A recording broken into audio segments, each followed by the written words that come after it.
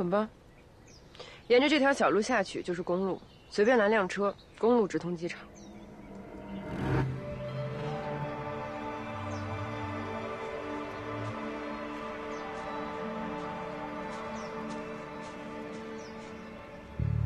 能不能活命，就看你的造化了。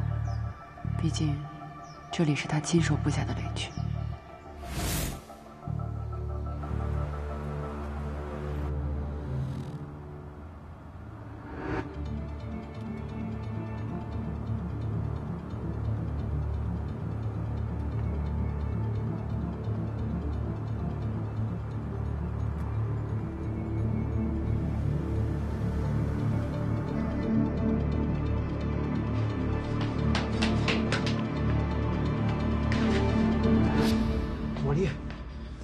茉莉，起来！他人呢？谁啊？裘佳宁。他跑了，他打给我跑了。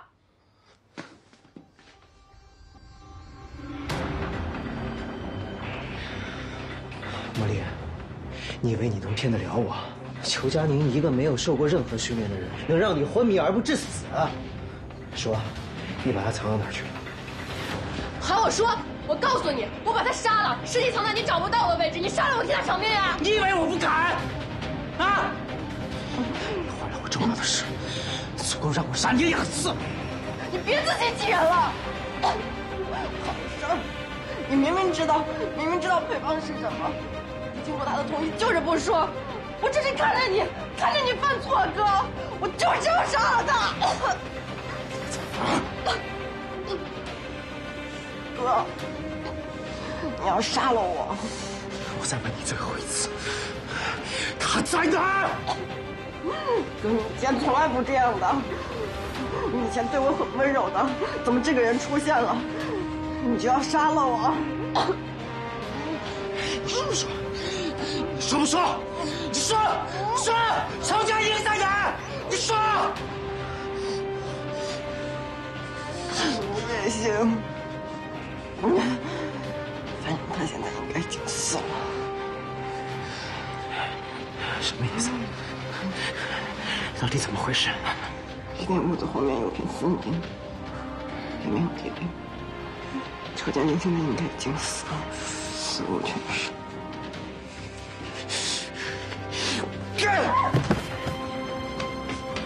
别想开！人没了，我们去找。开枪啊！你开啊！你开啊！不开！是，让你开。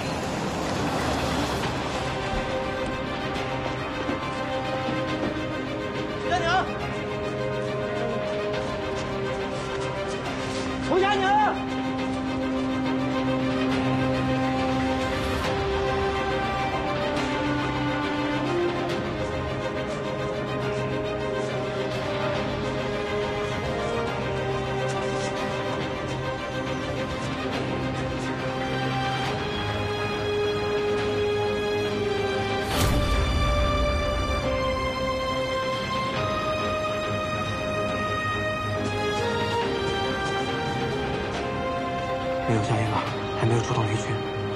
裘佳宁，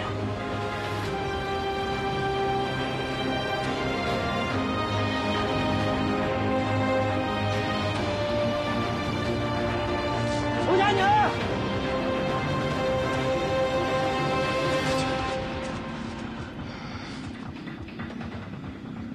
别动！这是片雷区，到处都是雷。 随时都可能爆炸。你到底对我撒过多少谎？别动！危险！我不怕死，我怕你死。今天你干什么去了？去跟你那个渣叔做交易了？现在不是说这些的时候。现在不说，什么时候说？等你把配方都交出去吗？邱佳宁，你不要再任性了，跟我走，我带你回家。跟我走！放手！邱佳宁，你不要命了吗？我是不要命了！如果你真的在乎我的死活的话，就应该守住原计划。你以为我不想吗？可是，在我的心中，你的生命比原计划更重要。可是我不能背叛我自己，更不能背叛我的国家。是，我自私点的话，是可以好好的活下去了。但是那样的邱佳宁，还是你爱的那个邱佳宁吗？我不管，我不管，我爱的就是你。我不管你变成什么样子，我就是爱你，邱佳宁这个人。我都已经不在乎你是不是爱我，你还要我怎么样？你难道以为我真的忍心看着你去死吗？我不要你死，我就要你活着，我就要你活着。放手！放开我！如果你不想让我死的话，就应该守住原计划。